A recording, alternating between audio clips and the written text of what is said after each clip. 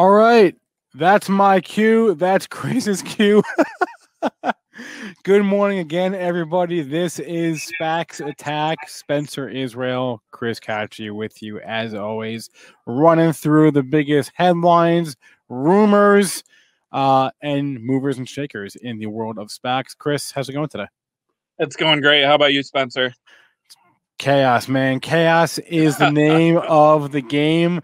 So as Ryan just mentioned, our guest today, this is interesting. I don't know if have you guys spoken to a hedge fund PM before? So we've done Accelerate Funds, which is some ETFs in Canada, the manager of that. But we have not gotten into the hedge fund side of things as much here. It's going to be good. So yeah, Chris DeMuth Jr., he's the PM portfolio manager at Rangeley Capital. That'll be on a little bit later in the show. Until then, let's do some headlines. Chris, you ready? Absolutely. All right.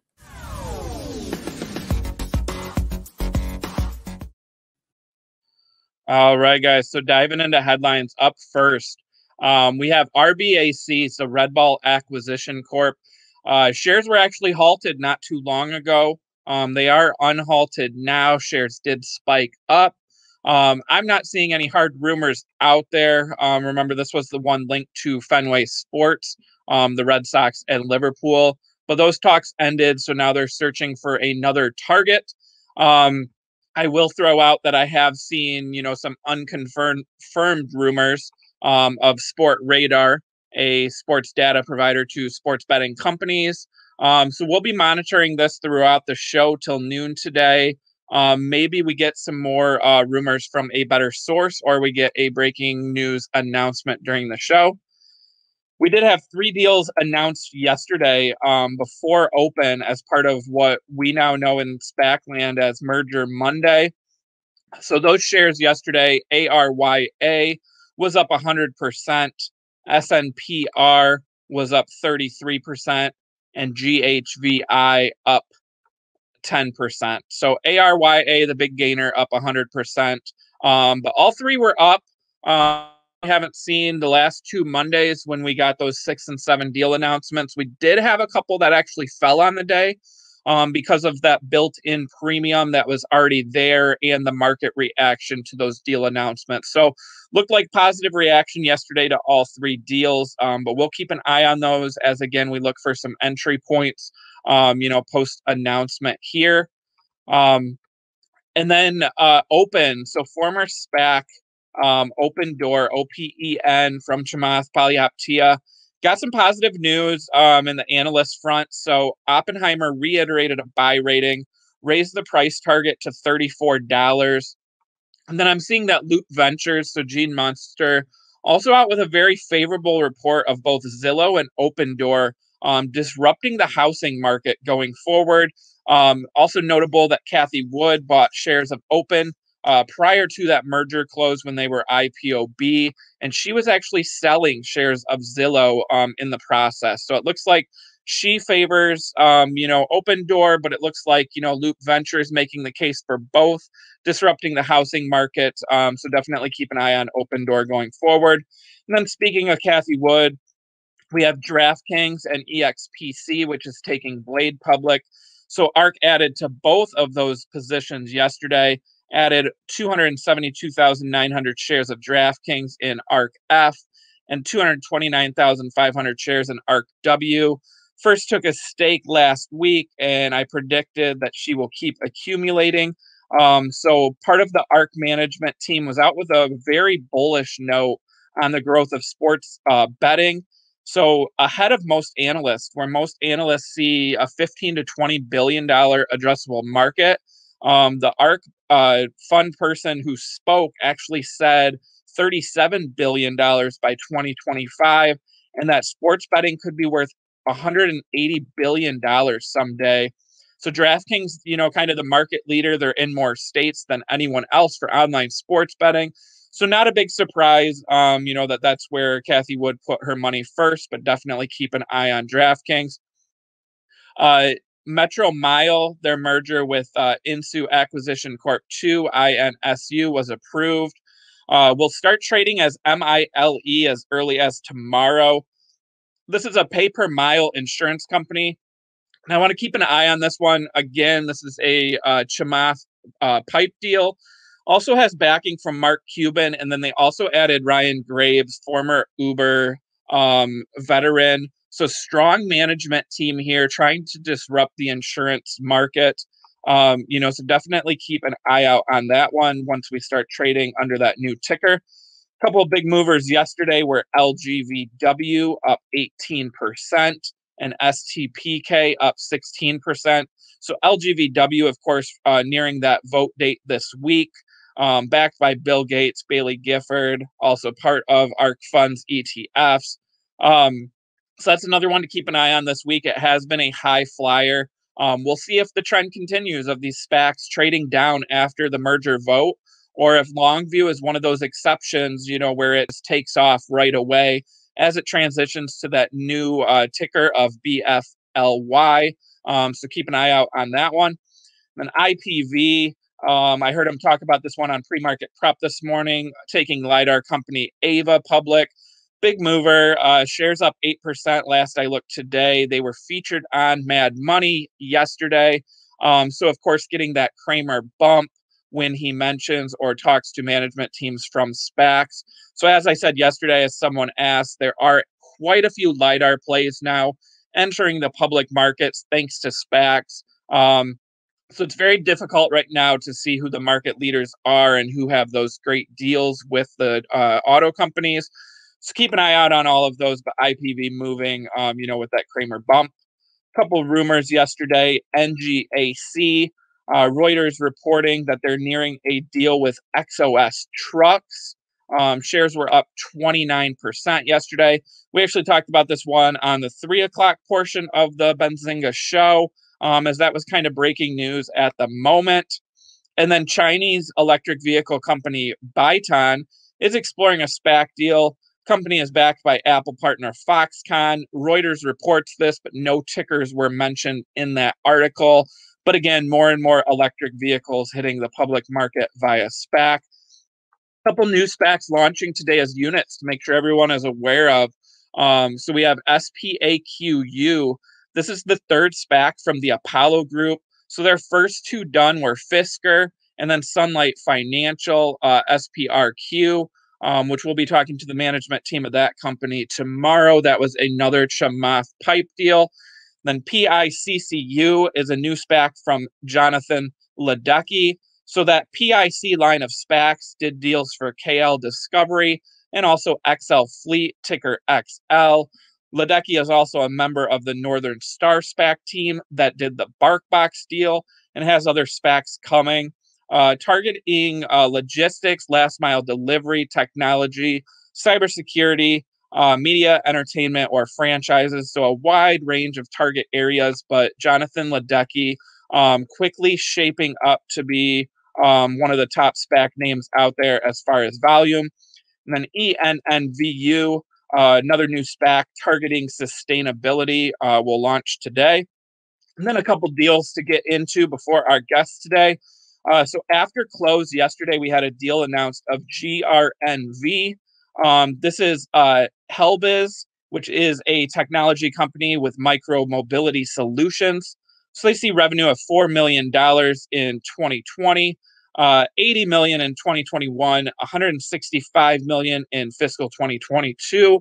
This deal valued the company at $320 million.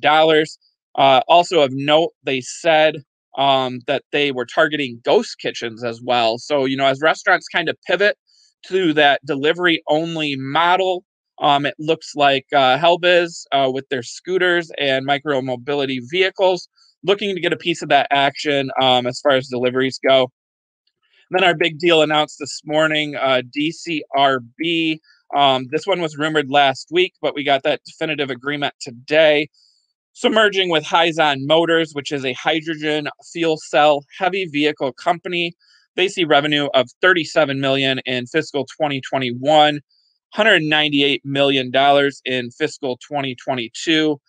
Deal done at $2.1 billion, includes a $400 million pipe from existing investors. Fidelity and BlackRock among those the pipe investors. company will get $626 million in gross proceeds that they'll use to fund and accelerate their growth strategy already in place. So they already have a sales footprint and pipeline that includes several Fortune 100 companies and also municipalities across the U.S. So this is a pure play on mobility, focusing exclusively on hydrogen for fleet-based and commercial vehicles.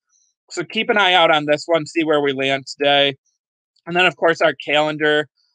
We had those vote dates yesterday, INAQ and PANA. We turn to the 11th this week. We have SBE voting on that merger with ChargePoint. I do own shares of SBE.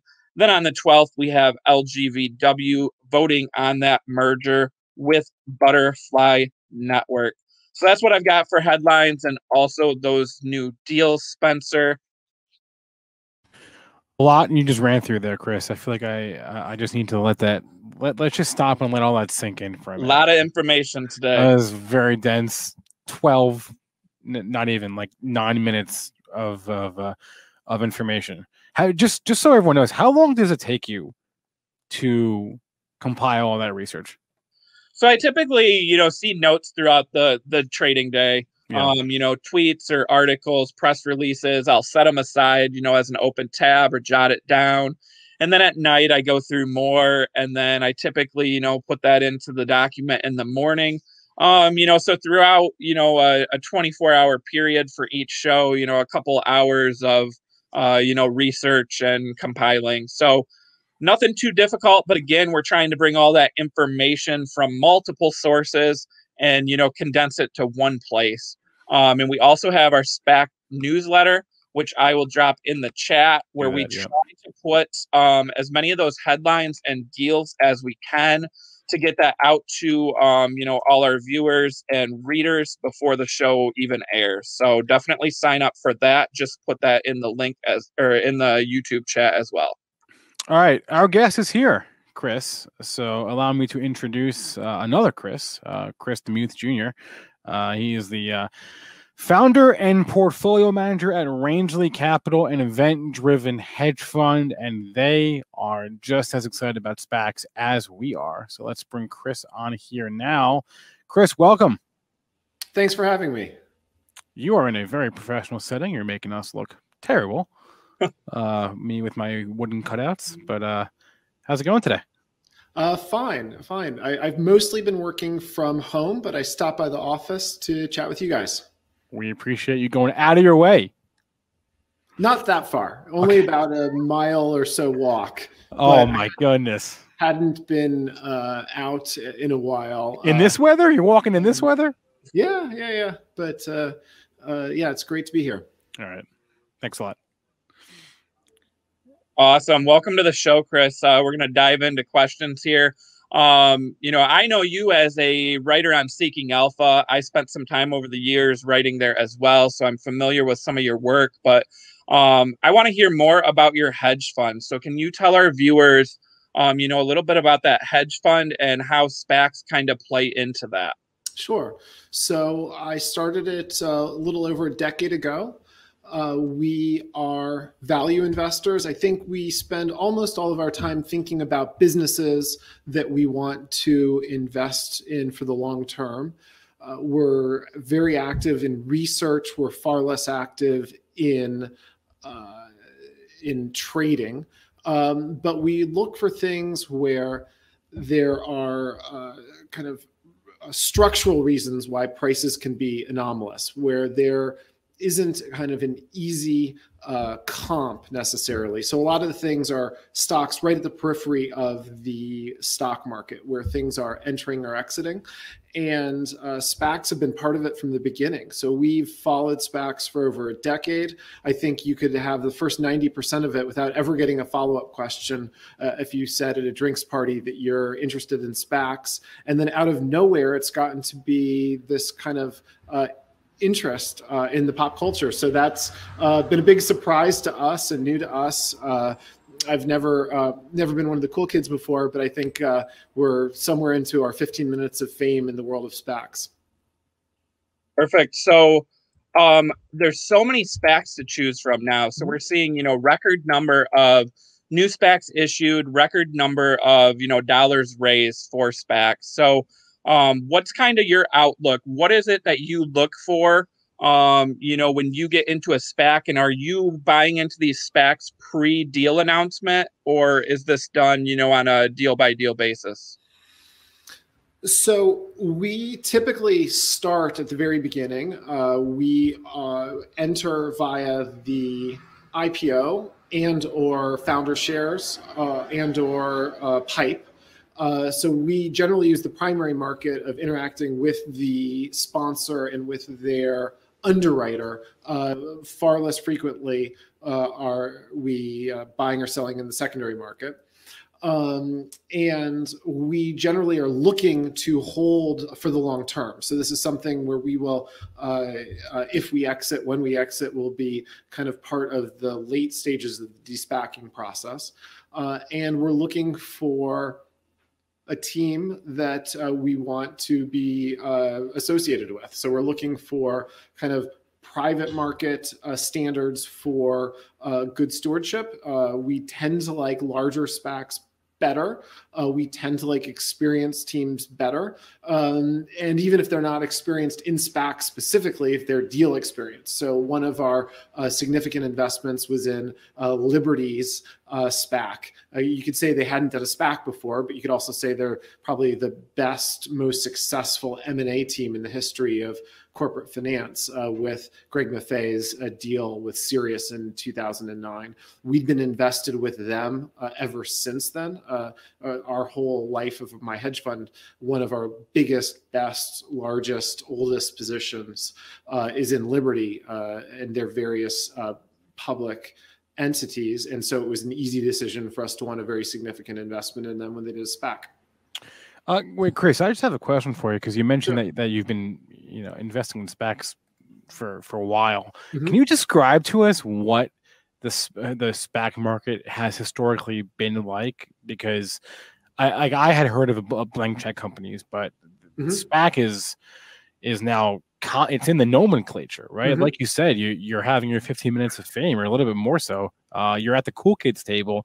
Can you just describe to us what the SPAC market has historically been like? Sure. It's a little bit like the transition, if you guys watch Silicon Valley, between when you are looking for capital or raising capital and you're in favor and then not in favor. You go through years when people are lobbying you to invest in what they're doing. And then all of a sudden now it's me lobbying a sponsor saying, this is something I really want to invest in. And it's going to be 10 times oversubscribed. And so something that used to be us making a decision and it hard to shoo away potential sponsors is now begging the highest quality sponsors to take our money. So that's a big change. And then it's gone radically up market. So the biggest, best, most famous private equity firms, hedge funds, and industries have their very top people sponsoring SPACs now. So, you have KKR and Elliott in the hedge fund world, and private equity world.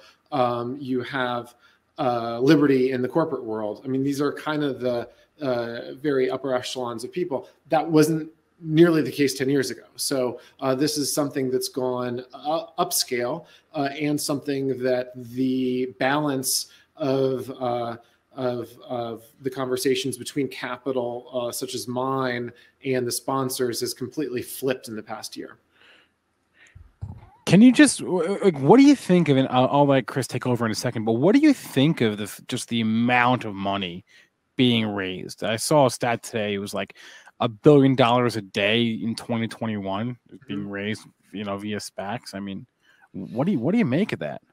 Well, if you look at the broader market for public securities, and there's something like 70,000 investable public securities that investors can choose from, the SPAC process is just chipping away at a multi-decade decline in the number of securities in the public market. So you have immense wealth being made specifically in Silicon Valley, more generally in the venture capital and angel investing world, where there's not as much transparency, there's not as much access for average people to have any kind of role whatsoever. And then after the VC world has made 100x, 1000x their money, then it's kind of handed over to the general public. I think of SPACs as the 21st century successor to traditional IPOs, where there was a lot of arbitrariness. They would just kind of set prices, and it was kind of fixed by high-priced helpers. SPACs, every step of the way is market-driven. Every step of the way, you have to kind of check in with the market and see what the market will take. A lot of my time is spent on testing the waters calls, where even before an S1, I will meet with and speak with sponsors about my appetite for investing. Do I want to invest or not? What terms would be acceptable or not? How much I would want to put in. And that kind of defines how these unit structures are done, not just me, other people in my role versus the sponsors hearing our level of interest. And so that's a real market. How much capital they can raise in the IPO, what deal is priced, whether they get the vote. All of these things are market driven. And I think that that's better. I think it's more efficient. I think it's faster. I think it's fairer. I think it's more open. I think it's ultimately less rife with corruption. But it also has all the vagaries of markets, which is our job is to serve customers with products and services they think they want. It's not the job to dictate what sectors people invest in. And some get very in favor for good reasons sometimes, and sometimes for bad reasons. But that's kind of how it's gone. I mean, it's really been a sea change in the past year. But some people say bubble kind of casually. I think they mean something that's going up that they don't own as a definition. But it is only on the margins increasing the number of things that are public, and it's moving into the public markets and into something that anybody can participate in. What historically has been happening very lucratively, but happening in the private markets. Perfect. So I heard you mention Liberty, and then you also talked about, you know, some new players entering the SPAC market. So KKR, Elliott, we've seen SoftBank now launch some SPACs. So, you know, and this is probably a balanced approach, but how important is it to you, you know, for these management teams having experience doing deals before in private equity versus, you know, SPACs like Chamath's and Michael Klein's, where they have a history of getting SPAC deals complete. So, you know, which do you prefer, or is it just, you know, a healthy balance of the two kinds? It's a balance. I think there's three very distinct roles, and I know of almost nobody who's excellent at all three, between operational competence, asset allocation, and marketing, and the kind of razzle dazzle around an announcement, which I take seriously. It's not my role, it's not my skill set, but we're in an era of earned media billionaires where people like Donald Trump, people like Richard Branson, like Chamath, Cathie Wood can unlock immense amount of value because they don't have to pay for a half hour of advertisements to get a half hour of attention on Twitter or on CNBC. And so having that in the mix is part of it. Having great asset allocators is part of it. And then having operational competence is part of it. I have a fairly strict hierarchy in that my first interest is in operational competence, followed by asset allocation. Very important, but once they've picked the deal, I can kind of do my own work analyzing it. And then thirdly, the marketing. I'm very happy to be invested in all three types of SPACs, or SPACs dominated by all three types of characters. But when I'm being locked up, when I kind of am committing to something where I'm going to be in it far after the de-SPACing process, that's where the steepness of my hierarchy is even steeper, that I like great operators, sound asset allocators, and if they can market and if they can capture the imagination of the public, that's nice too, but that's probably third. I know this is another one where it probably varies based on the deal, but if you buy units in a SPAC, what's the approach to, holding the common shares, the warrants? Do you hold them before the deal is announced? Do you sell any after that deal is announced if you get a good run up? So good question. So we almost always, even if we're in another part of the cap structure, almost always will have a significant part of the units in an IPO. My preference is to be at 10% of an offering. Sometimes we're at 5%, especially if it's huge, and very hard to get in, and if it's a sponsor that kind of comes in with their own capital. So we have a significant investment for us in Peter Thiel's last SPAC, but it was a little smaller than maybe my optimal preference because he came in with so many fans of Thiel Capital that being an outsider, it wasn't easy to get as much as I'd ideally like. So we tend to have a big position in units. We tend to split those units when you can split them, typically 52 days in or so. We typically are not trading until a deal announcement, or doing so on rare occasions and in small amounts. It's not a big part of our strategy. When the deal's announced, there are two things that we look for. One, we are very sensitive to the relative valuation between the equity and warrants. Because they don't serve as great diversifiers for each other, we have no reasons to add to anything other than the cheapest one or subtract from anything other than the most expensive one. Typically that has been in favor of warrants versus equity, but not always. There are situations where we want the equity and don't want the warrants, and vice versa.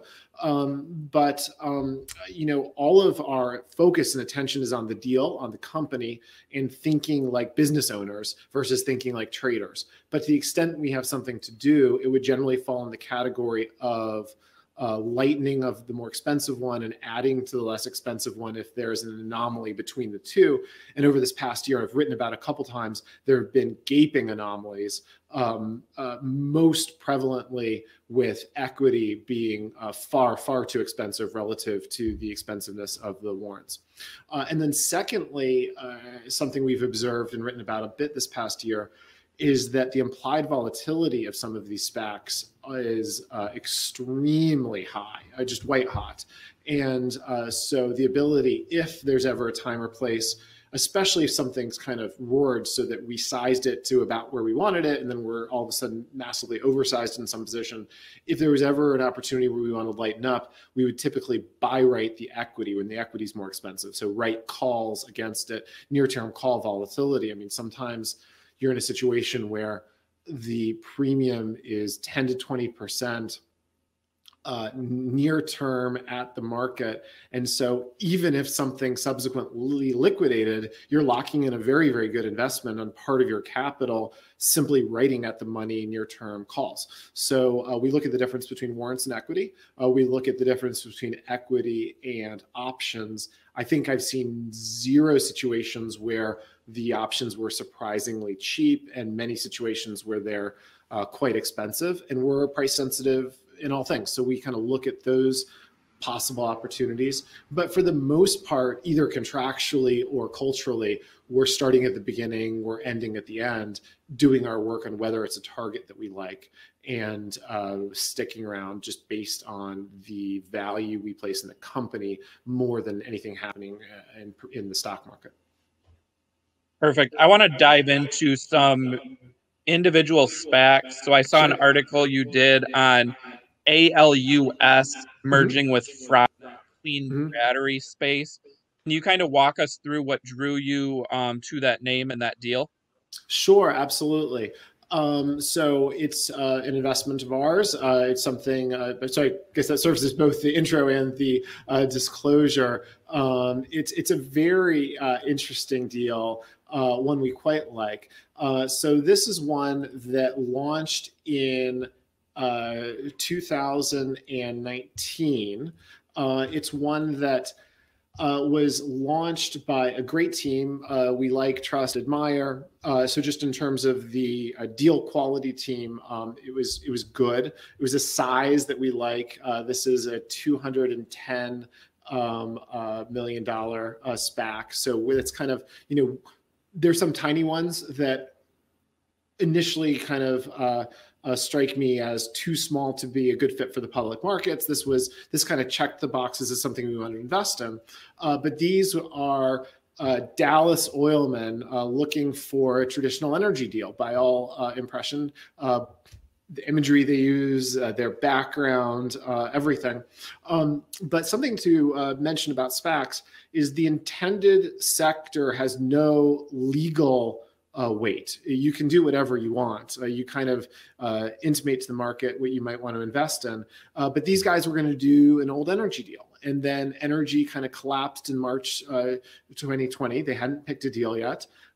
And they pivoted to look at next gen battery technology. And they kind of were part of this massive movement towards ESG. There's $40 trillion that has some ESG elements. I mean, the biggest change in history in terms of capital mandates has been this move to incorporate some or total ESG into mandates. So it is an extremely attractive area for SPACs, and they could pivot. So when I say that these are market-driven processes, they were watching the market and they want something that's going to succeed. And so they pivoted to doing a deal that was unlike things that they'd run in their past. And they're de-SPACing Freyr, a clean next-gen battery cell company in Norway. Perfect. So one of the most talked about SPACs, CCIV. So Churchill Capital Ford, there's the rumor out of Lucid Motors. So, we talk risk reward on the show, and I still own some shares of CCIV. I did sell some. How do you kind of weigh the risk reward of these huge premiums that some of these SPACs are getting before they announce? Are you looking to trim position? How important is that rumor? How important are rumor sources, et cetera? Sure. So disclosure, it is a position of ours. In fact, it's our largest investment, possibly the largest or one of the largest investments we've ever made, but it is currently our largest.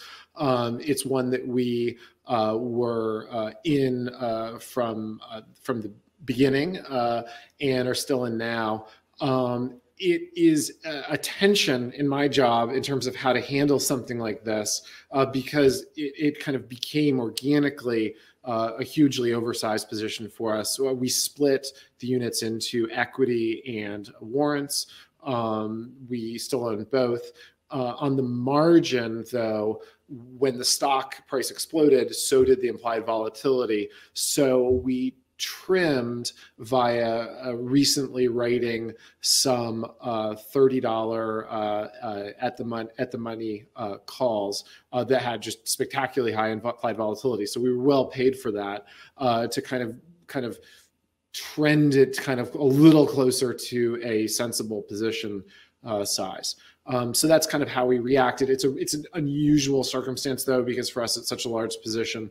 I think that it's a team I like and trust, but a couple things I would add about it in particular.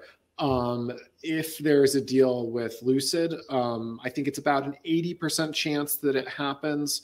I think that it would be a great deal. There's overlapping people between Churchill and Lucid. There are certainly preparations at Lucid, publicly known steps towards becoming a public company. So I think they are going to be a public company this year. I think that's 95% chance. If there was a problem, it was kind of an unintended consequence, which is I think it is reasonable to assume that they would have a pipe associated, a private investment in a public equity associated with a SPAC, I think it's reasonable to assume that that pipe was being marketed. And I think it's reasonable to assume that the original press on this was a market check of that potential deal. Well, the market check kind of got a little bit out of control and is maybe more successful. If the market hated it, that would have been a data point. The market loved it. The reason why I'm still only at about 4 out of 5 that this works is that if the market loves it so much, we're not the only people looking at the same thing. So there could be other SPACs that try to snatch it away. They could look at something else.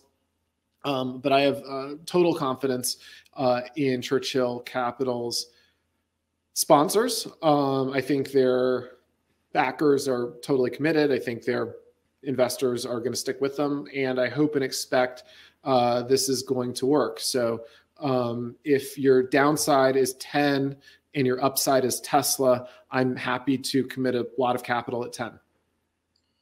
That's a great comparison. And I think, that's where everyone's at is, is this the next Tesla, and kind of where does valuation go from here? So, so CCIV, well known with that link to Lucid. So I want to turn to maybe some undervalued SPACs. So any ones that you own, or any picks out there of, SPACs without a deal or SPACs with deals that maybe aren't getting the attention that they deserve? Sure. No, that's a good question. Yeah, Churchill is kind of like, I wasn't looking for a topic that was going to get this much attention when we first invested in it. It was kind of a sleepy one at the time. Now it's anything but sleepy, and we're kind of just letting it play out. I think that, on the other end of the spectrum, in terms of attention, we invest in a lot of different SPACs. And since I have such a proclivity for kind of the big sponsors and big deals, they tend to be well-known ones. Every once in a while, there's a quirky little security that's interesting to me, that's really kind of out of the way and under analyzed. Generally, if I'm dealing with very well-regarded sponsors, they tend to have the more stingy units. So I'm generally interacting with people who can kind of dictate terms. So sometimes they have a equity with no warrant. Sometimes they'll have a fifth of a warrant, take it or leave it. But I equate it to my favorite local coffee shop in town. It has a big kind of angry sign that says cash only, no phones, no service, no phones, and other rules like that. And I think, who can treat their customers like that? And the answer is people with really good coffee. And so the best sponsor teams generally don't have the most generous units. At the other end of the spectrum, and this is kind of not a normal situation, is one called Andina Acquisition Corp. Ticker is ANDAU. Disclosure, we're long their rights. They have this right, ANDAR, and it's been super undervalued. It was just kind of left for dead. We own it. We disclosed the position. I think it was at 42 cents. It's popped a little bit, but it's worth well over $1. And it's the right to the equity after the deal's completed. So it's in addition to the warrants, in addition to the equity, it's kind of an added part of that cap structure. They're doing they've announced a deal. They needed a little more time than they originally thought they would, but that is an interesting part of the cap structure. It's not normally what I look to, but it was just so ignored and out of the way that it really just kind of jumped out as a value. So that's kind of that's one kind of with a deal, but not getting really any attention. I know it very well. I haven't seen it kind of get write-ups or anything like that. And then in terms of something without a deal, I think that, ideally you're looking at the primary market. every once in a while you kind of say, okay, well, if you don't have the opportunity to participate in an IPO, what's most IPO like out there? And then I think about this. Well, the average first day pop in 2021 is 6% or so. And so can you get something for either significantly less than that for $10.60? There's not that much out there that really is. Or can you pay about 6% premium for something that's well above average quality? And so they say, okay, well, what can you get that is that's there? And there's some interesting things there. I think one that I would point out that says, okay, you're paying the average bump, but you get something that's much better than average. It would be one called Atlas Crest 2. It's the ticker is ACIIU. The sponsor is a guy named Ken Mullis. He's a terrific asset allocator. He's an extremely successful guy. I mean, I think that if you're not kind of directly in his orbit, he might be somewhat less promotional or less flashy than the most famous ones. But he's going to do a great deal. He's somebody I have total confidence in. And so that's one that's kind of an average price for a public in the secondary market available SPAC for much higher than average quality. So that's one that I think, you know, is really underknown for how good it is. And then another one I'd throw out, I think somebody said that you've had Nicolo Damasio on before, but he's a terrific SPAC sponsor. He's done, I think, 3 so far, 3 that I have been involved in at all. But he's somebody that I think kind of next time he has something to say, not to put words in his mouth, but I would be backing him as far as I'm able to at a really significant scale in terms of the quality, the direction that he is likely to look, and the scale of his SPACs. That's somebody that I would, if in the secondary market, somebody who's not in the IPO could get that anywhere near average, that would be somebody worth paying up for. Yeah, that's great praise. We had Nicolo Damasio on the show.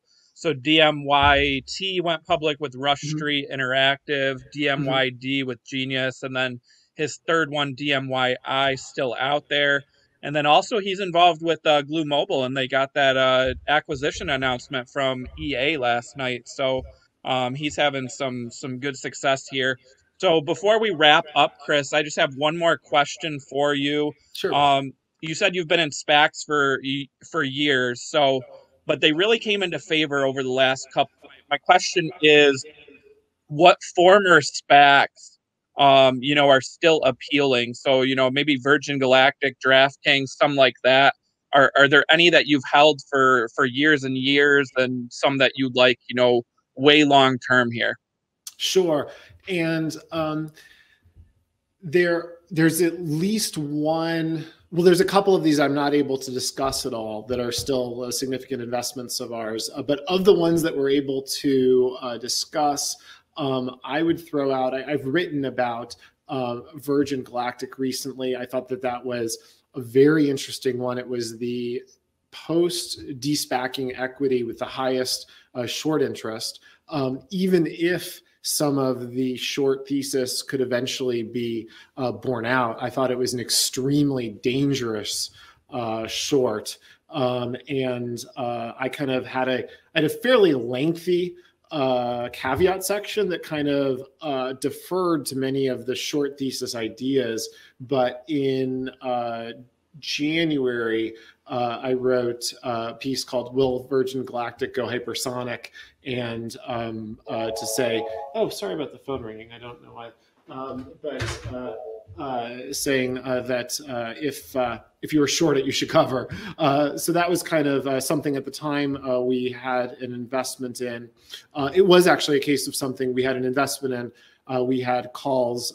We had using the options market. We have been taken out of our position since then. But that was certainly an interesting one. I think that Tattooed Chef is something we have a significant investment in to this day. Of the post-SPAC equities, I think that is a very promising one too. And then in the process of de-SPACing, there's a few more that I think are interesting to me. Kind of once you move beyond the SPAC part of the process, it's like owning any other equity, and you should bring to bear all of the fundamental analysis and kind of research rigor that you'd bring to owning any other equity. Your downside's just gone from $10 to zero, like any other stock. And that should be a moment that you approach with a lot of gravity. All right. This has been a fantastic conversation. Chris DeMuth Jr. is the portfolio manager and founder of Rangeley Capital. Chris, we appreciate the time. Thanks a lot. That was a lot of fun. Thank you so much. I appreciate your time. All right. Thank you, Chris. Man, it's funny because Chris is like a veteran SPAC guy, but yet it's as mainstream as it's become. I still feel like it's such a niche space. You know what I mean? So I don't know how many other Chris's, like how many more people are there like Chris who have been in the game for years. I don't know. I don't know how many there are. Yeah, that's one of the things I love hearing is, what was your first SPAC? When did you get interested? And, you see a lot of times, people start with Virgin Galactic, a couple of years ago, or it was DraftKings last summer, or it was, Hyliion or Nikola. Where was your entry point into when SPAC started becoming so popular? So, Chris has got years of experience in that industry. I loved hearing the insight there from him. Yeah, I mean, my entry, the first time I ever heard of SPAC refers to Nikola. Prior to that, it was a blank check company, right? Is how it was referred to. But yeah, it's just that was great stuff. We'll have to get Chris back, and next time maybe I would like to talk more history, and I want to know what the SPAC market was like 10 years ago. You know what I mean? Because it was much more of a shadowy corner of Wall Street than it is now. All right, 11:48, Chris. We got about 12 minutes or so left. Let's do some questions from our chat. We'll do some ticker time.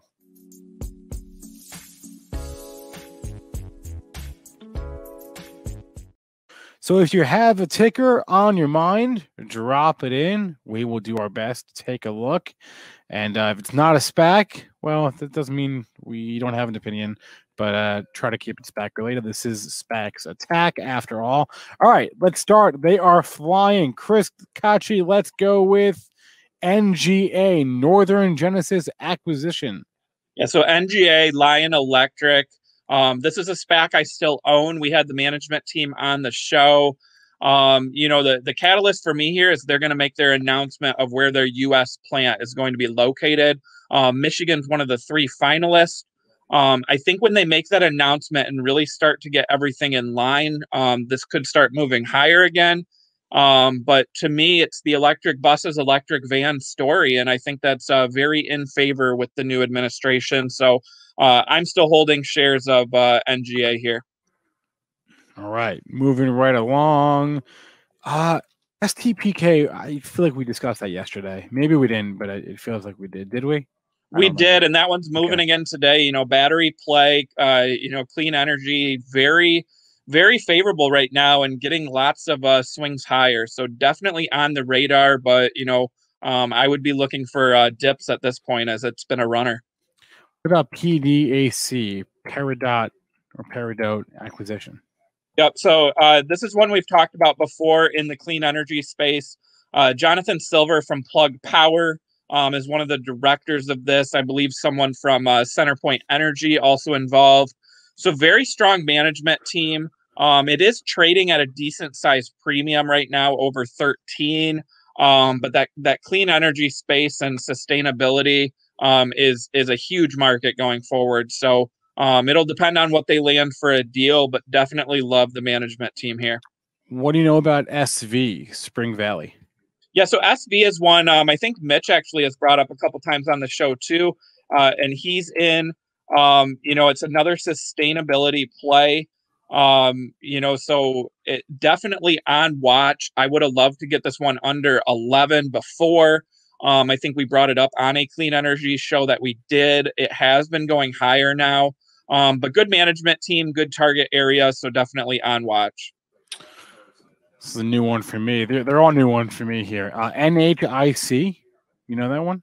New Hold? NAIC? NHIC. NHIC. I do not know this one. The New Hold investment. I am not familiar with this one at all. All right, we stumped him, ladies and gentlemen. We stumped him. Yes, awesome. We will jot that one down, and we will come back to that one, I guess. Okay. Whose comment was that? Vidya. Email us. Why don't you email? Well, whose email do we get? Why don't you just email pre-market?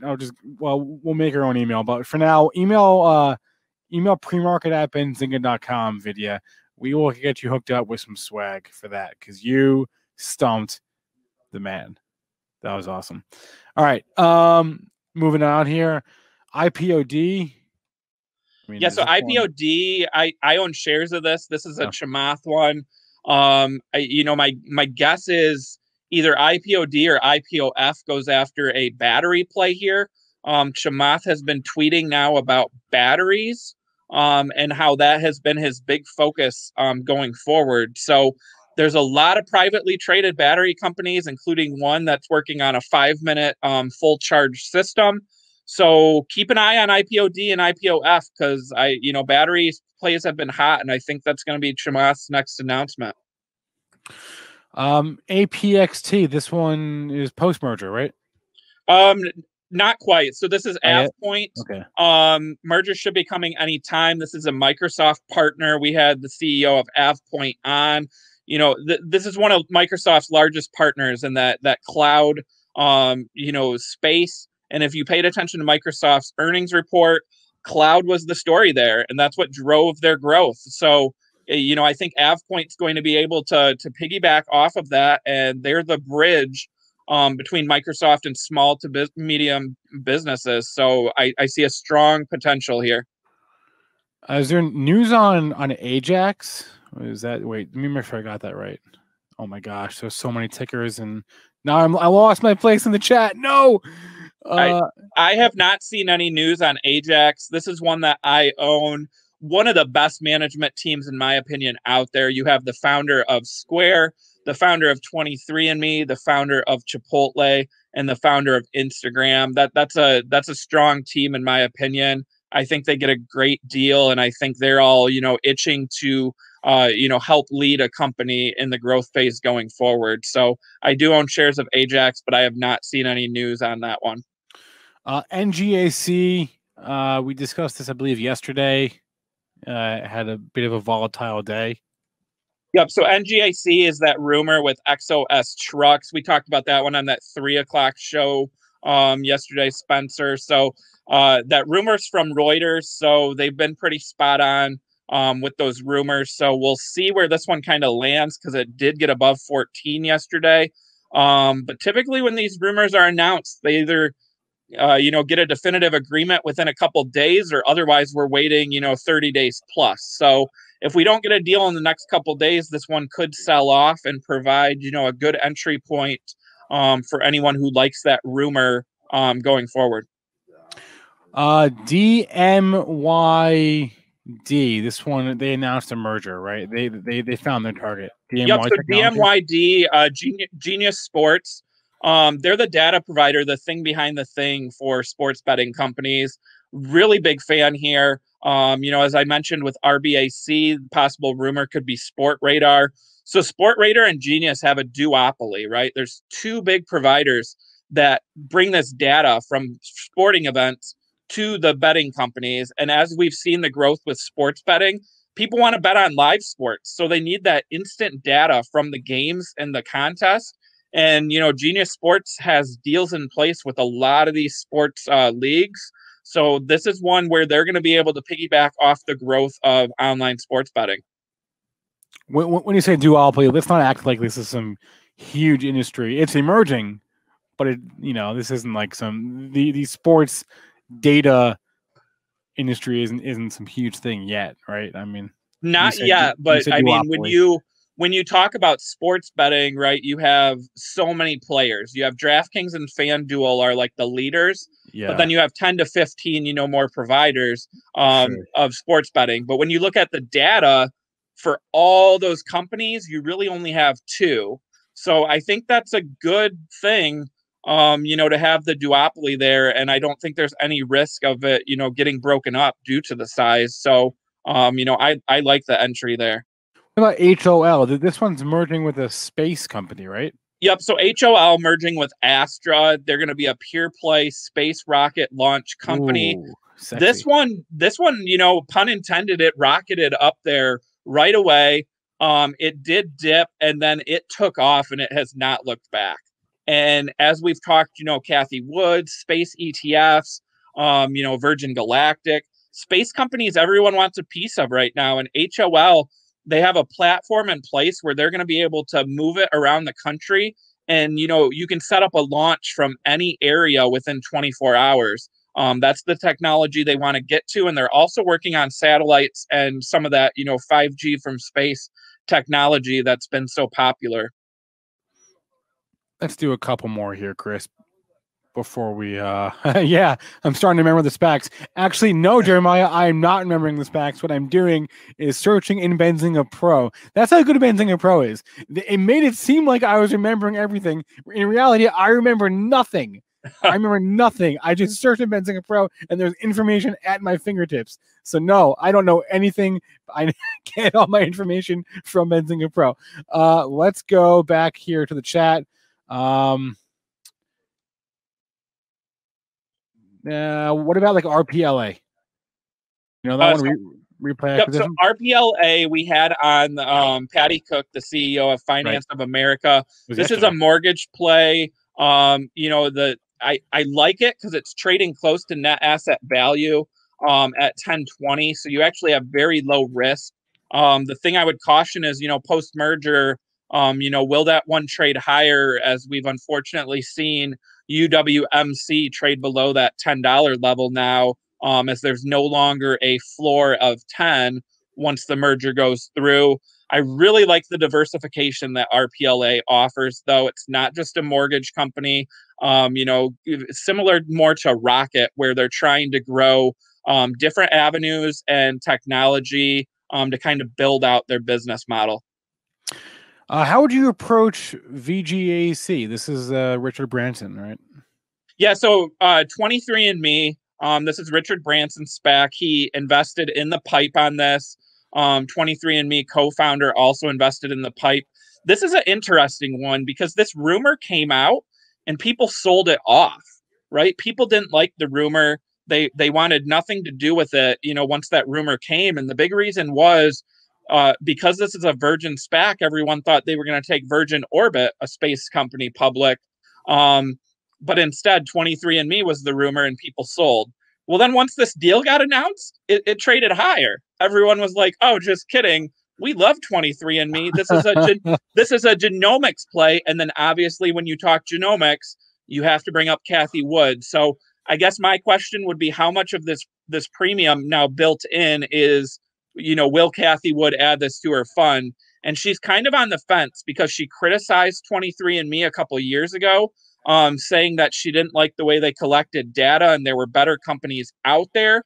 But then she has also tweeted out about how much data they have and how beneficial that could be. So to me, I think she ends up adding it eventually. But, I think this one could go either way.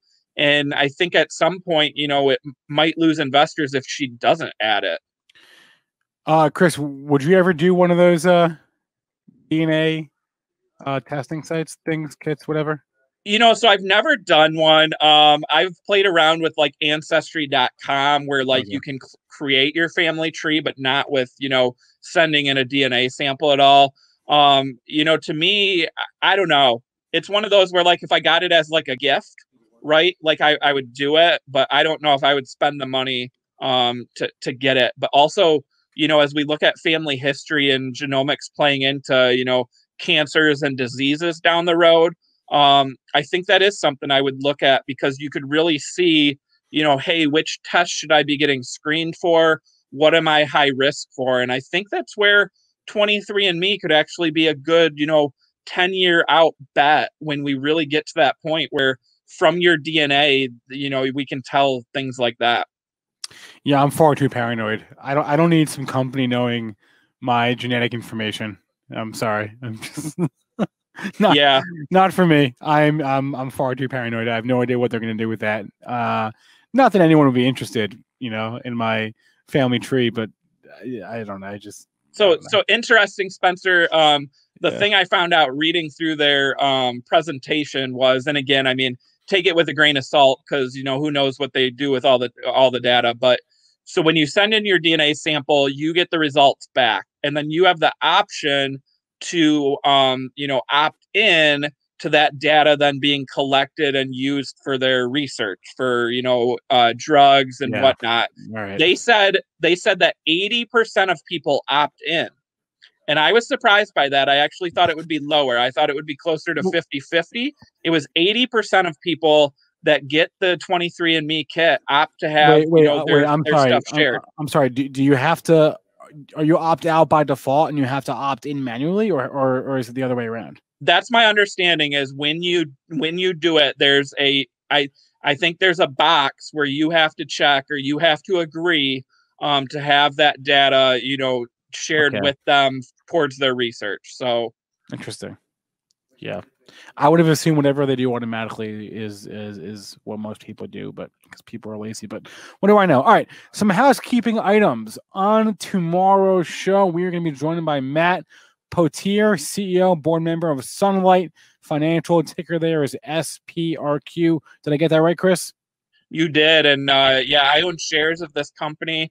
This was a Chamath pipe deal, residential solar play. So looking forward to hearing what they have to say on, having Chamath on the pipe, the solar market, and that new administration for growth going forward. All right. You see the banner up there. Smash that like button wherever you're watching this. Twitter, Facebook, Twitch, YouTube. That's right. We are everywhere. We're even on LinkedIn. We're on every platform. I don't know why we're on LinkedIn, but we're on LinkedIn. All right, everyone. Thank you so much for your participation today. We appreciate you hanging out with us. This has been SPAC Attack. Chris Katje, you were great as usual. Thanks to our guest today, the other Chris. We appreciate him as well. Would love to get him back. And that's what I got. So, Chris, any final thoughts? That's it. We'll see everyone tomorrow. All right. I'm going to say goodbye to Chris Katje here.